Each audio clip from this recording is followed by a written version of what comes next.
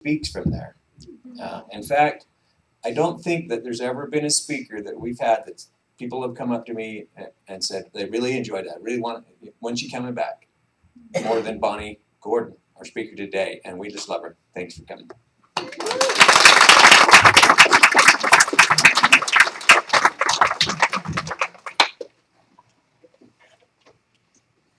Oh, so I'm hooked up here? Yes. Can everyone hear me? Yes. I'm on? Okay, it's hard to hear. You're on. Oh, wasn't Asia amazing? She's gone now. She made me cry. So, anyways, I'm very grateful and honored to be here today. And thank you, Sandra and Unity, for inviting me to speak today.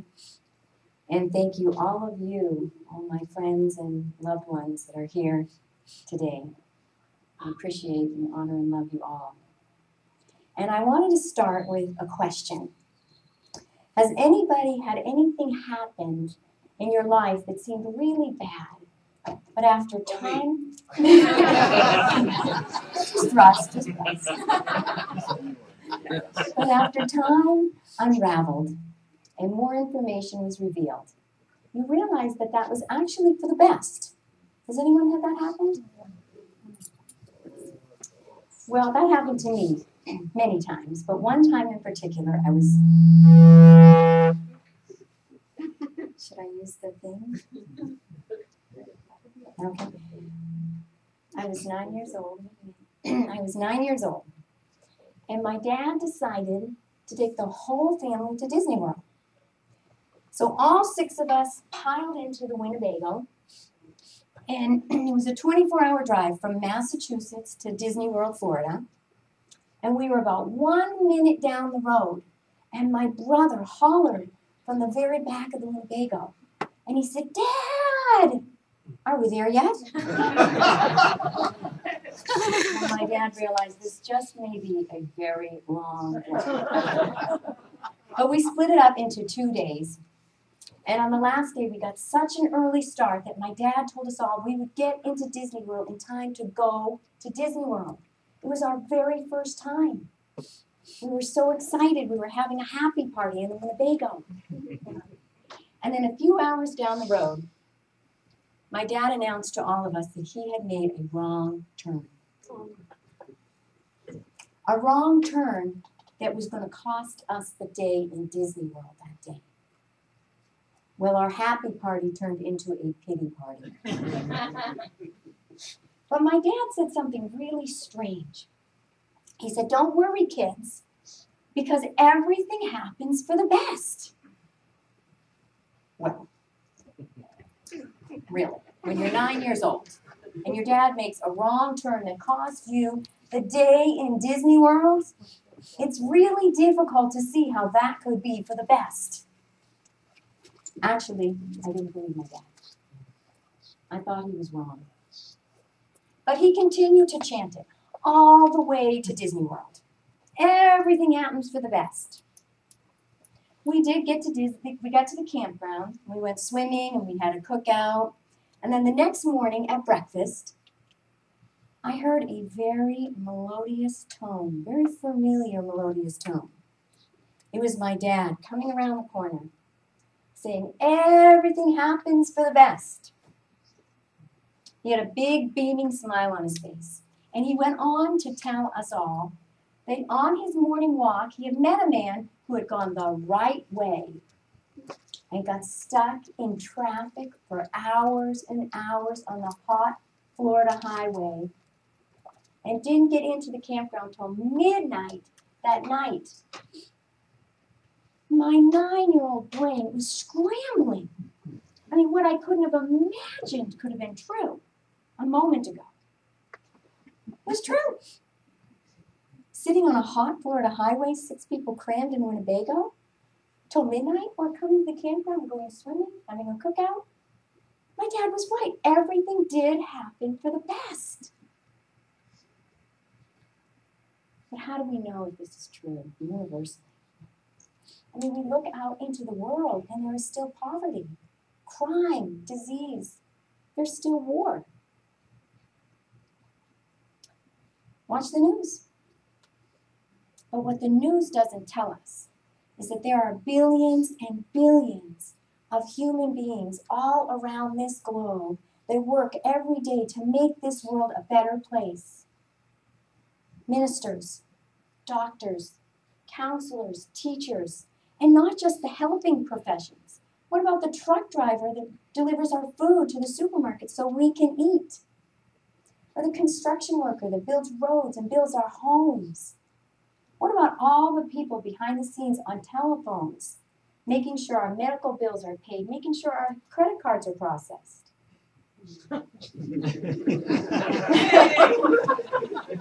Sandra doesn't like those people processing credit cards. That part. So our purchases can come through. Well, I have a daughter who's behind the scenes. Had to include her. What about the people that work at the telephone company and make sure our internet is up and our phones are working? How good would our lives work if we had no internet or no phone for a couple weeks? Oh, really peaceful.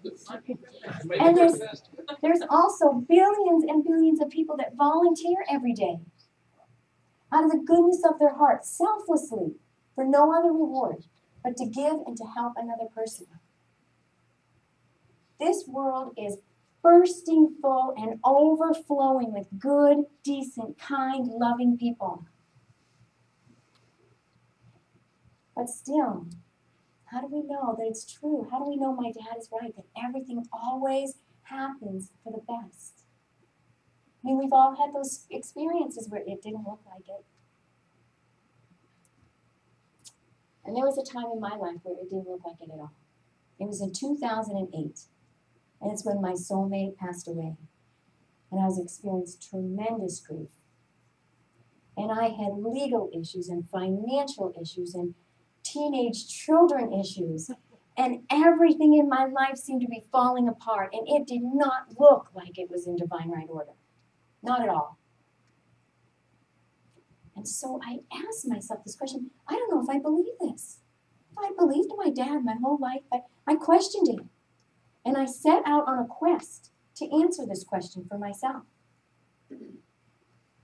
Is this a chaotic, random, fearful, and threatening universe? Or is this a divinely orchestrated, friendly, and safe universe? Well, it took me several months to ask this question. And I want to invite each and every one of you to ask this question yourself. You don't have to take as long as I took. But I want to suggest that you don't ask your 5 senses in your brain. You see, when our all-loving, infinite, all-knowing divine awareness decided to have a physical experience in this temporal, form-based realm, well, the equipment we chose is very limited. The 5 senses are very limited. The sensory equipment we call our eyes, well, out of the electromagnetic light spectrum, from infrared light to ultraviolet light, our physical human eyes perceive the visible light spectrum. That's it. Our ears, the sensory equipment we call our ears, well, Rover the dog, his sensory equipment actually received more auditory information than the human ears. And I am not even going to get into the bats and the insects because it is utterly embarrassing.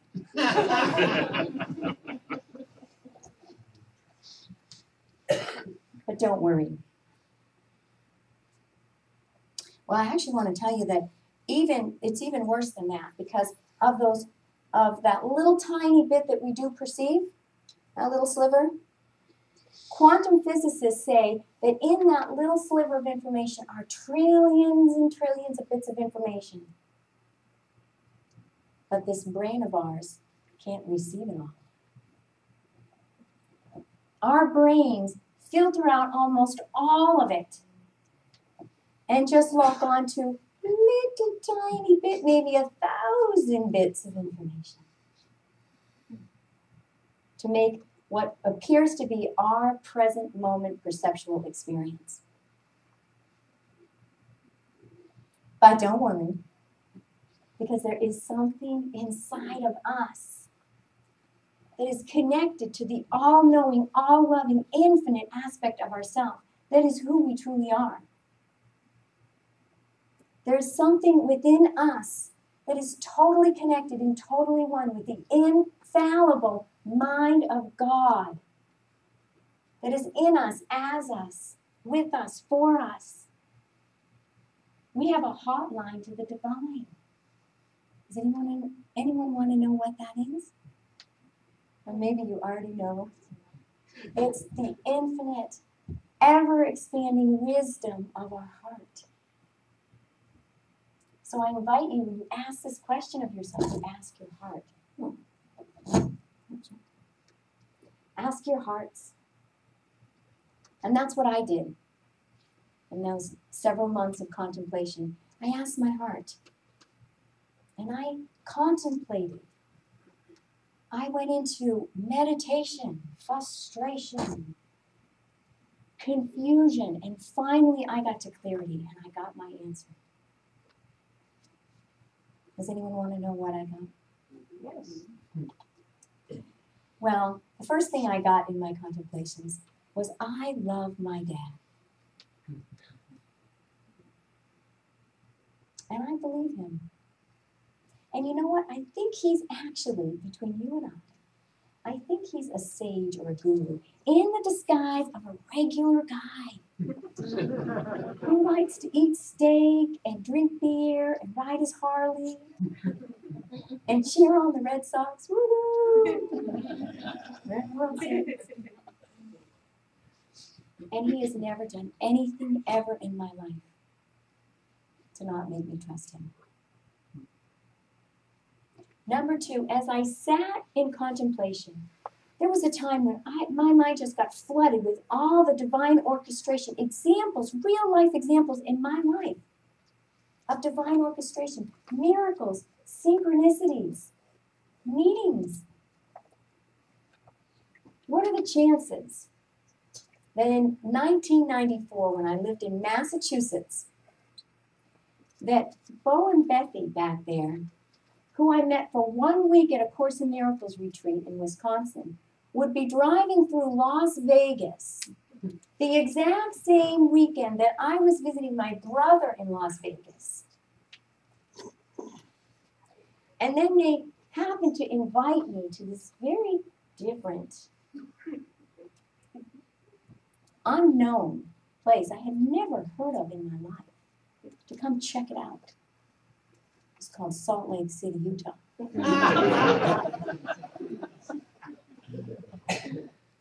Things like that. And I'm sure that all of you have many, just as many, as not more than me, of examples of your life. And all of you that I know and love, I consider every single one a holy encounter. Every single one of you as a sacred meeting. It was divinely orchestrated so that I could have a friend. Because when I came here, I had no friends. I didn't know anybody. Except for Bo and Bethy. And number three, the church that I went to as a child on most every Sunday, and Monday and Tuesday, Wednesday, Thursday, had no walls. It was the enchanted, fern-filled forests of New England. And my Sunday school teachers were my guides and angels. And they taught me that God was everywhere and everything, always. In the chirping of the birds, in the rustling of the leaves, the sparkling of the water, the sun on the water. They told me that God was everywhere and everything, always, everyone. It's all they talked about. And then, as an early teen, I was talking to some friends, and they were talking to me about a very shady character. And this character was kind of against God, kind of his enemy. And they called him the devil. And I had never really heard of this concept before. My guides had never spoken of this character. So I went to my guides and angels and said, who is this dude?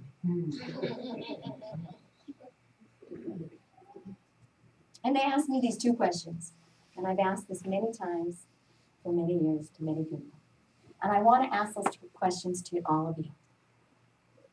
If you are in a pitch dark space, indoors or outdoors, and without manipulating the darkness in any way, give me some examples of sources, things that create light, will create light, physical, real life things in our world that can create light into that darkened space. A match. Excellent.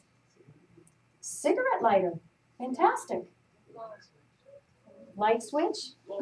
Glow stick. Cell phone? Cell phone. Yourself. Firefly. Firefly. Beautiful. We could probably go on all day. The sun. Flashlights. On and on and on. Now, if you're in a brightly lit space, indoors or outdoors, and without manipulating the light in any way, give me some examples of sources, real-life physical things that can create darkness into that brightly lit space. Closing your eyes is good, but that would be blocking out the light. Believe on the source and create darkness. Russ has got it. That would be blocking out the light too. Russ just said it, nothing. Science defines darkness as the absence of light. Science has not found anything physical in this universe that creates or is a source of darkness.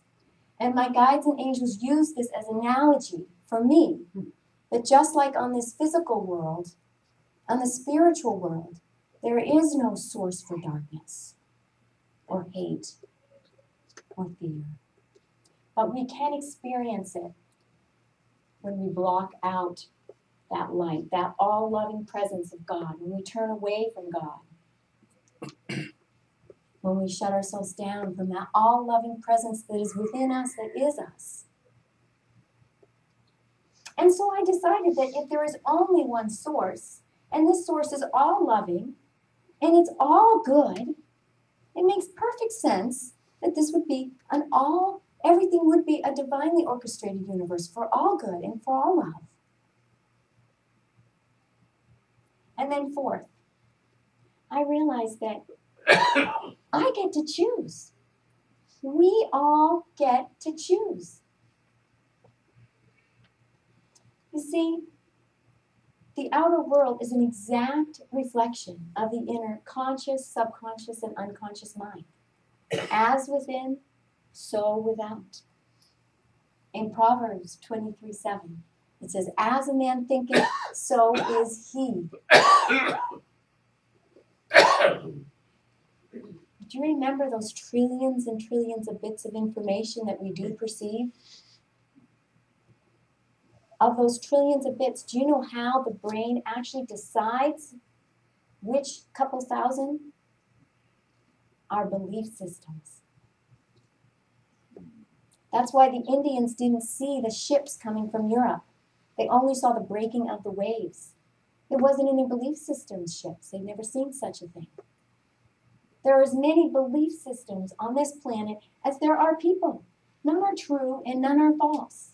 But it is certain that whatever our belief system is, it will out-manifest exactly, an exact mirror.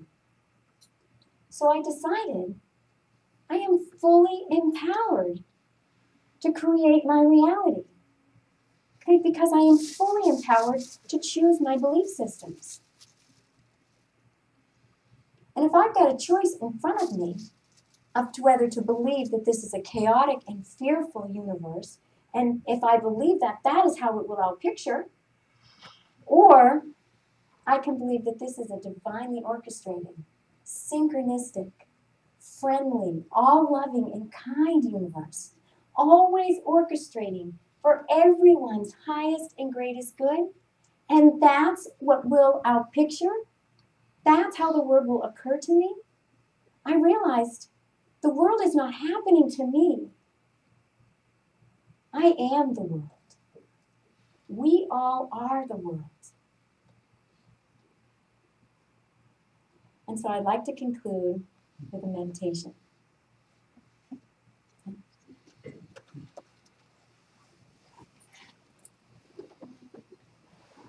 So I'd like everybody to just kindly and gently close your eyes.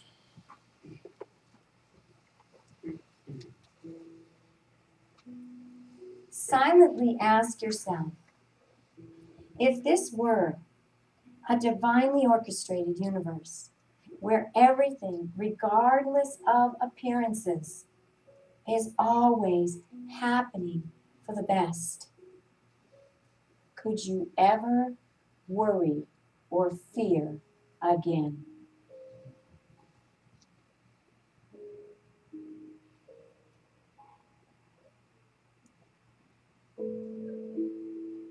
Silently ask yourself if everyone and everything is happening for the highest good.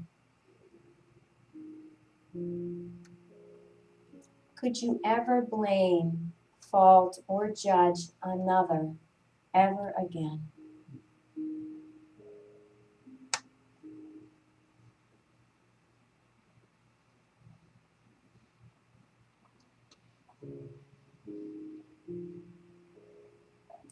If you knew with every fiber of your being that everyone, including yourself, and everyone is always synchronistically conspiring for the greatest good of all, could you ever judge, blame, or fault yourself ever again?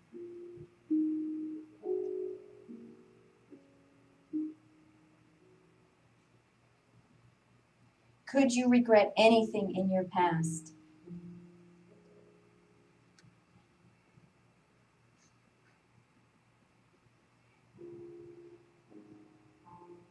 When you live your life with the certainty that this is a divinely orchestrated universe, you always know that you are completely safe.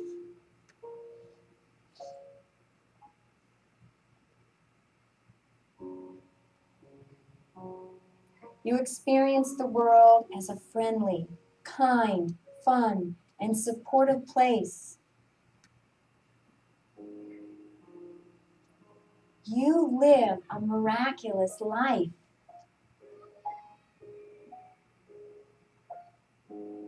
Every cell in your body vibrates with peace.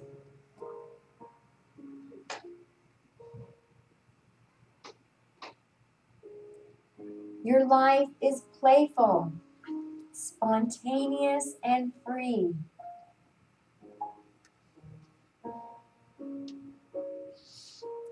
Every moment flows with ease.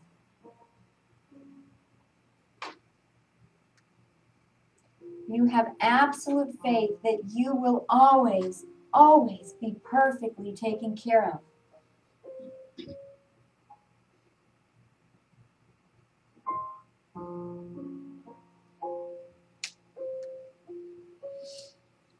You are powerfully guided by your heart, moment to moment.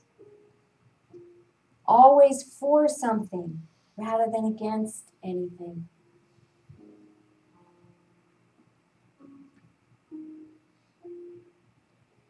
You see beauty and magnificence everywhere, in everyone and everything.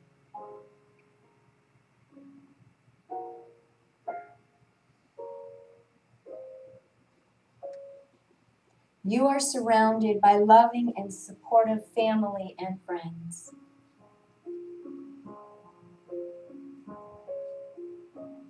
And because of all this love, your heart bursts with boundless joy.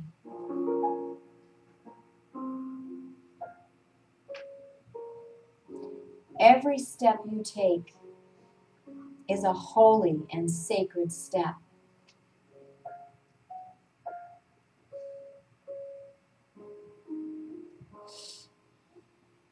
When you know absolutely within the deepest core of your being that this is a safe, friendly, all good, divinely orchestrated universe, you remember who you truly are. You are home.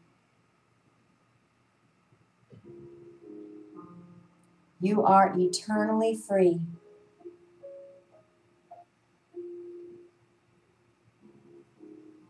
You live in a state of constant and profound grace.